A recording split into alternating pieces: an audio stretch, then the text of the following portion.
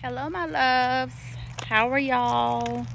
So, I wanted to get on here and talk to my single moms.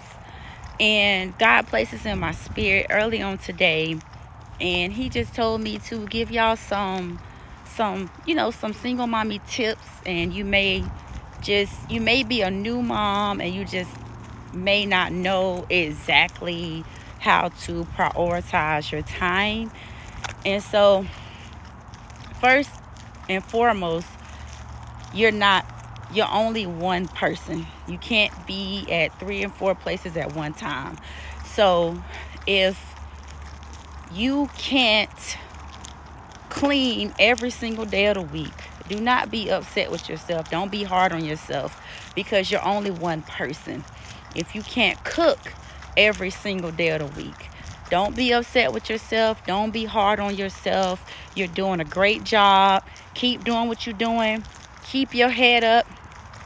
And this is the thing.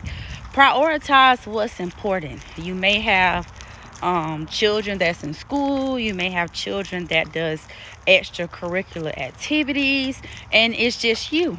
It's just you. So you can set maybe one day out the week and you can just clean and wash clothes, depending on what your loads look like or how many children you have. But I'm sorry, but I'm back.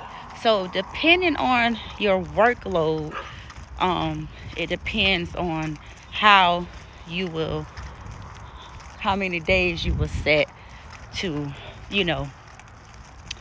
clean and wash clothes.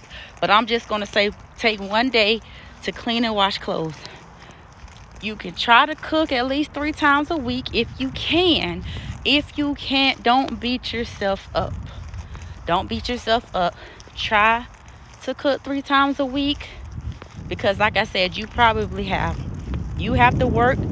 The babies have school, and just try to, like I said, prioritize what's important. Make sure you get you some me time in there somewhere. And you can do this on a daily basis. Well, at least 5. And what I'm saying is it doesn't require much for you to get some me time. When you're driving home from work, that can be your me time. Just you and God. Before you get up, take a few extra minutes to get up a little earlier, and you can just have you some meditating and prayer time. So these are just a few tips that God gave me right offhand, and I'm gonna be back to share more with y'all on when